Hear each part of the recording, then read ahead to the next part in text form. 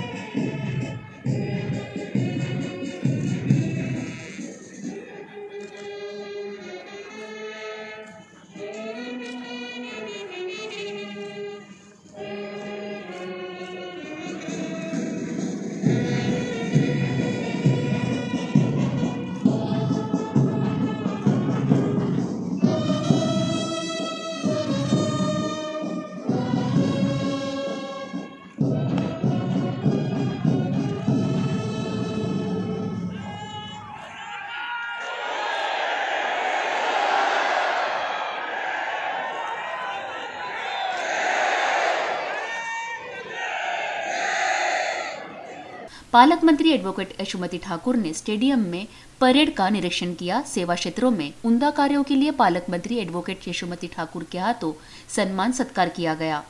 अपने भाषण में एडवोकेट यशोमती ठाकुर ने नागरिकों को लाभ पहुंचाने वाली सरकारी योजनाओं के बारे में बताया। वही शिव भोजन 10 रुपए में गरीबों के लिए उसका भी जिक्र किया, जिसका आज पालक मंत्री के हस्ते शुभारंभ हुआ।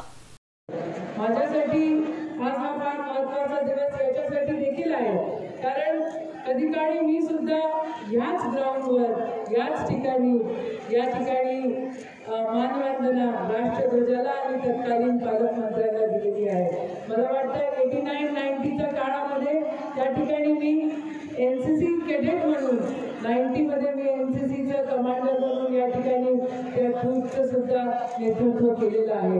आज ही काही संधी जी पालकमंत्री म्हणून मला प्राप्त झाली ही आपल्या संविधानामुळे प्राप्त झाली आणि आज महाराष्ट्रातील शाळकरूंना संविधानाच्या प्रास्ताविकतेचे वाचन केले जात आहे। या प्रास्ताविकतेमध्ये आज आपल्या या देशाचा पूर्ण सार आहे, लोकशाहीचा सार आहे आणि या प्रास्ताविकतेच्या मुलांची बांधिलकी मानूनच माननीय मुख्यमंत्री माननीय श्री उद्धव ठाकरे यांच्या नेतृत्वामध्ये महाविकास आघाडीचे शासन किमान समान कार्यक्रम निश्चित केलेला आहे। नैसर्गिक आपत्ती संकटात सापडलेल्या शेतकऱ्यांना मदत करणे, कर्जमुक्ती, विमा योजनेचे पुनर्रचना, शेतमालाला भाव मिळण्यासाठी योजना, दुष्काळग्रस्त भागांसाठी पाणी पोहोचवणारी यंत्रणा, बेरोजगारांना रोजगार, रिक्त पदांची भरती जी मागच्या काळामध्ये थांबली होती ती आता पुन्हा एकदा सुरू करण्यात येत आहे।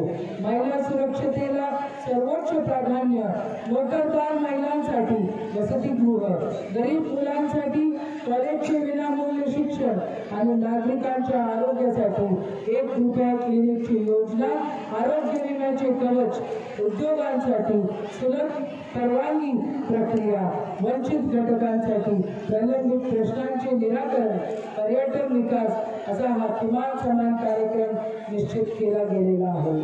आज या शुभदिनी शिव भोजन योजनेचाही शुभारंभ होतो आहे। गरीब व गरजू जनतेला केवळ 10 रुपयामध्ये इतक्या अल्प दरात या योजनेद्वारे भोजन मिळणार आहे। विपरीत आर्थिक परिस्थितीमुळे ज्यांच्यावर उपासपोटीची राहण्याची वेळ येऊ शकते अशा गरीब आणि गरजू लोकांसाठी ही योजना आहे। छत्रपती शिवरायांनी बघितलेल्या महाराष्ट्राला आज या ठिकाणी खऱ्या अर्थानं अर्थ येतो आहे। सर्वसामान्य जनतेचे दैनंदिन प्रश्न तत्काळ सुटावे यासाठी मुख्यमंत्री सचिवालयाचे कक्ष, क्षेत्रीय कार्यालय आता अमरावतीसह राज्यातील सर्व विभागीय आयुक्तालय सुरू करण्यात आलेले आहे। अमरावती जिल्ह्यात विपुल वनसंपदा, समृद्ध वनजीवन, भक्कम संस्कृती वारसा लाभलेला आहे। जिल्ह्यातील शेती केंद्र तथा औद्योगिक विकास साधक पर्यावरणाचा समतोल राखण्यासाठी अनेक महत्त्वपूर्ण पावले उचलण्यात येत आहेत. शेतकरी हा भारत भूमीचा कणा आहे आणि ह्या कण्याला ताकद देण्यासाठी महात्मा ज्योतिराव फुले शेतकरी कर्जमुक्ती योजनेचं पाऊल एक मोठं पाऊल आताच्या महाआघाडीच्या सरकारने उचललेलं आहे. महात्मा ज्योतिराव फुले शेतकरी कर्जमुक्ती योजनेच्या अंतर्गत 1 एप्रिल 2015 ते 31 मार्च 2019 या कालावधीत थकीत अल्प मुदतीची पीक कर्ज व अल्प मुदत पीक पुनर्गठन कर्ज माफ करण्याचा महत्त्वाचा निर्णय राज्य शासनाने घेतलेला आहे. आता रांगा लावावी लागणार नाही आणि 2 लाखाचं त्या ठिकाणी कर्जमुक्तीची रक्कम थेट शेतकऱ्यांच्या त्या ठिकाणी त्यांच्या बँकेच्या अकाउंटमध्ये भरली जाणार आहे. जिल्ह्यात सुमारे 1,50,000 शेतकऱ्यांना या योजनेचा लाभ मिळणार आहे आणि त्यातून सुमारे 1,174 कोटी रुपयांची कर्जमाफ होणार आहे. जिल्ह्यात गारपीट आणि अवकाळी पाऊस झाल्याने नुकसान झालेले आहे आणि त्याचे सर्वेक्षणाचे निर्देश याच्या आधीच देण्यात आलेले आहेत. अमरावती जिल्ह्यामध्ये खरीप हंगाम, रब्बी हंगाम या सर्व गोष्टींसाठी व्यवस्थित पाहिजे तेवढी पैशाची रक्कम बाजूला करण्यात आलेली आहे. जलसंवर्धनासाठी आता नदी खोलीकरण व जलसंधारणाच्या विविध कामांना गती देण्यात येणार आहे. पोखरा संजीवनी कृषी संजीवनी प्रकल्प अंतर्गत मोठी कामं आता येत्या काळामध्ये घेण्यात येणार आहे. जिल्ह्यातील खारपान पट्ट्यातली सुद्धा गावं याच्यामध्ये समावेश करण्यात आलेला आहे आणि विविध योजनांचा समन्वयातून अधिक गती राबविण्यात येणार आहे. कृषी यांत्रिकीकरण योजना सुद्धा मोठ्या प्रमाणामध्ये राबविल्या जाणार आहे. मागासवर्गीय मुला मुलींच्या विविध शिष्यवृत्ती योजना जिथे मागच्या काळामध्ये थोडासा अडथळा आला होता त्या सुद्धा मोठ्या प्रमाणामध्ये आता पुन्हा एकदा सुरू करण्यात येतील. रमाई घरकुल योजनेला भरपूर न्याय देण्यात येईल. कर्मवीर दादासाहेब गायकवाड सबलीकरण व स्वाभिमानी योजनेच्या अंतर्गत शासनाने 1,000 एकर जमीन खरेदी केली असून ती 290 लाभार्थ्यांना वितरित करण्यात आलेली आहे. राज्यातील उद्योगांना आणि जिल्ह्यातील सुद्धा उद्योजकांना या ठिकाणी व्यवस्था मिळावी, लवकर परवानगी मिळावी आणि कमी दरामध्ये सवलती प्राप्त व्हाव्या यासाठी सुद्धा उपाययोजना करण्याच्या दृष्टिकोनातून सर्व उद्योजकांची सुद्धा भेट घेऊन आणि नियोजन करण्यात येणार आहे. महिला व बाल कल्याण विभागाची भूमिका राज्यातील माता भगिनी व बालकांसाठी महत्त्वपूर्ण आहे. राजमाता जिजाऊ आई अहिल्याबाई सावित्रीबाई यांचा सगळ्यांचा आदर्श समोर ठेवून या ठिकाणी कामं रचण्यात आलेली आहे. मेळघाटमधील कुपोषणाकडे जास्तीत जास्त लक्ष देण्याचा प्रयत्न आताही सरकार करणार आहे. दुर्गम भागातील बालकांचे कुपोषण ही एक गंभीर समस्या असून त्यावर उपाययोजना करण्यासाठी यंत्रणांनी अजून स्वच्छतेने काम करावं हे अपेक्षित आहे. थोडीशी संवेदनशीलता आपण जर आपल्या मनामध्ये ठेवली, थोडीशी कटाक्षता जर आपण आपल्या मनामध्ये ठेवली तर आपण जास्त काम करू शकतो. सगळं काही सरकारनेच करावं हे जर अपेक्षा केली आणि मग जसं होईल तसं होऊ द्यावं ही जर अपेक्षा ठेवली तर कामं होऊ शकत नाही. कमिटमेंट ही महत्वाची आहे. THR आणि हॉट कुक मिलचं साधनं जरी आपण उपलब्ध करून देत असलो तरी हायजीनचा सुद्धा तेवढाच विचार आता यंत्रणेने करावा आणि राबवणाऱ्या मंडळींनी देखील करावा. मेळघाटमधील कुपोषणाची त्या ठिकाणी भरपूर लक्ष देण्याची गरज आहे आणि चोरणी भागामध्ये ग्रामीण रुग्णालयाचा पोषण आहार केंद्र त्या ठिकाणी धारणी येथील सुद्धा उपजिल्हा रुग्णालय तसेच चिखलदऱ्याला सुद्धा त्या ठिकाणी पोषण आहार केंद्राचे कार्यरत आहे. जिल्हा सामान्य रुग्णालयामध्ये मेळघाटमधून येणाऱ्या रुग्णांना तत्काळ सोयी सुविधा प्राप्त व्हाव्या म्हणून मेळघाटचा एक वेगळा सेल त्या ठिकाणी स्थापन करण्यात आलेला आहे आणि तो कार्यरत सुद्धा आहे.